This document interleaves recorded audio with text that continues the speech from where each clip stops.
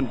Felix, I'm here in Rustenburg, South Africa. I'm a real journalist, and I am here with America's premier fake journalist. Not even the premier one. John Oliver. Yeah. Unbelievable. I'm zooming in on his nose. Oh no, I can't zoom. Never mind. You can't get that. You won't be able to get that. America's funniest man is actually an Englishman. Yeah. It's kind of like America's funniest or best song woman is Celine Dion. Yeah, that's right. Apart from John Cleese, Eric Idle, and the rest. I saw him and I pulled him away from his pre-game meal so that I could take a video and a photo of him because I'm completely awestruck by his greatness and his genius. And he doesn't get awestruck very often, so this is good. You have to understand. Yeah. I don't even have a rubber. I'm a real journalist. I interview famous people all the time. Where were you a journalist for? Well, let's define real. Okay, I'm a sports reporter. I used to work for Washington Post. Oh, like 10 years ago. Yeah, I also wrote for Baltimore Sun. Yeah. And now I run my own online news organization. Which is what? WestsideLax.com. Thank you. Covers lacrosse in 24 Western states, and I do freelance work on South North County.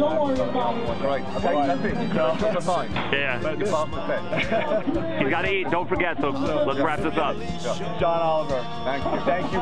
Thank you for taking a photo of me. That makes me want to go home and touch myself, boys. Seriously. I mean, I've interviewed Bob Rhodes, perfect, real. But he's a war hero. That's a lot better. Totally unimpressed. All right. John Oliver is here. This is becoming a porn right now. I'm gonna go make love to myself. Yeah. I have to go take a moment for myself behind the bushes. All right. Thank you.